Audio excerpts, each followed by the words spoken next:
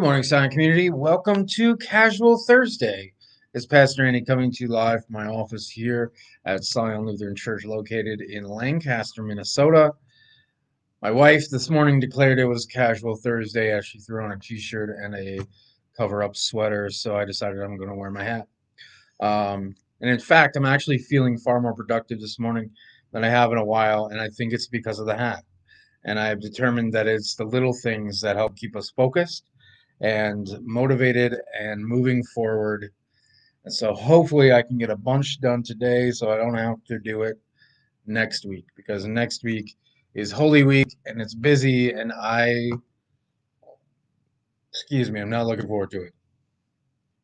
I'm looking forward to all the worship, just not looking forward to all the anxiety around it, which is normal for pastors to feel this time of year. We're looking past Easter, so Holy Week is over, Easter's done, and then it's, I don't know, a few weeks until Pentecost, and then it's summer. So, anyways, this morning I'm running through all the things I need to get done for the sake of the community today, and then the few days next week that we have before Wednesday, which kicks off the formal Holy Week festivities, starting with the hot dish hootenanny, the Monday, Thursday worship with First Communion and 4 fifth graders, and we have Good Friday worship, and then we breathe on Saturday, and then Sunday we worship twice for Easter. And it's a whirlwind. And I kind of ranted about Holy Week and Easter the other day, about how it's disjointed and we push things into Palm Sunday and leave Holy Week out to dry. And so I'm trying to be better about that. I'm trying to wrap my head around what am I going to do for Palm Sunday that sets it apart, that differentiates it from Holy Week. And I have ideas running through my head, but we'll see what comes. And so come Sunday, you'll just have to wait and see what I'm going to spring on you. Because that's the best way to do things I've learned around here is just in the moment, do something. Um, and you react really well, which is great. You are good sports about all the weird things that we've done around here, which is awesome. And yeah, I don't know, folks. It's one of those days where I just want to focus. It's one of those days where it's like I have all this energy and I don't want to waste it, and I don't want to, I don't know, be idle too long. You ever have those days where it's like you just have all this energy, but you're not sure what to do with it? It's frustrating. But I know I have a lot to do, and so I think what I might do is this. I'm going to welcome you, invite you, encourage you to come to worship on Sunday, which is Palm Sunday. It's also known as Passion Sunday. We'll have palm branches to wave and hosannas to sing. And then I'd like to invite you to our first ever Holy Week Hot Dish Hootenanny, which is Wednesday at 5 o'clock. It is officially a hot dish cook-off for the sake of Family Fun Night.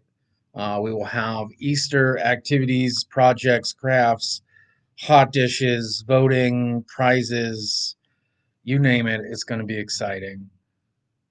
And then Monday, Thursday, I'd invite you to worship here at 6:30.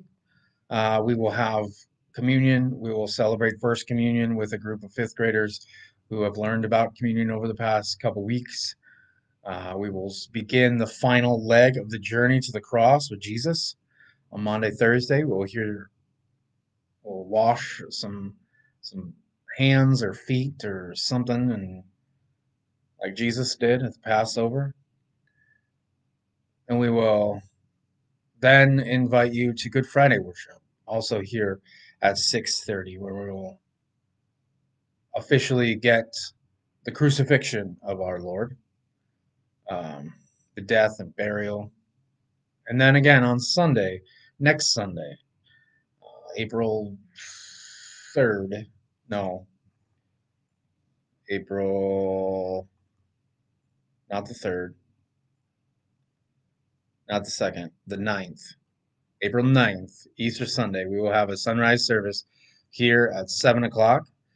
We will have breakfast from 8 to 9:30, and then worship again, like a full, robust worship at 10 o'clock here at Sion Lutheran Church. And so if I said last night at the Lenten midweeks, if you feel as if you haven't been to church enough, which isn't necessarily a thing, I'm not here to guilt you into coming to church, but if your spirit person, your soul person in there is like, self, we haven't been to church enough.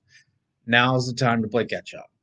We have Wednesday, we have this Sunday, we have Wednesday, we have Thursday, we have Friday, and we have twice on Sunday the following week. And so there's ample time to come get your worship on.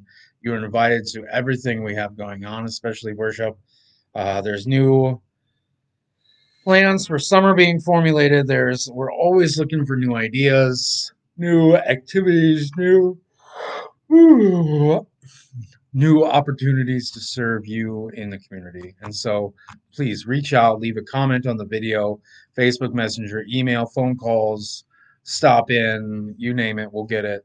But we want to hear from you. How are you? How are you doing? Let us know. With all of that thrown at you, please, would you pray with me? Dear God, thank you for today. Thank you for energy to get things accomplished, the excitement around new ideas and new means of connecting as a community. Give us the sustaining power to see these things through. It's not enough just to talk about it, but we have to be about it too. And sometimes that's hard. More often than not, we get stuck in taking the first steps toward being about something new. And so just keep the spirit flowing through this place so that we might experience new life, new energies, new insights, so that we can grow and better assist the community in whatever they may be facing these days. Give us the strength and courage to persevere through this day into the days that come, knowing that you died and rose again for us, for each and every one of us. And we thank you for that, because we cannot do it ourselves. In Jesus' name we pray. Amen. And so, beloved children of God, remember you are blessed to be a blessing. And sometimes that blessing means you have to take the first step to being about something new. Until next time, I'll see you when I see you.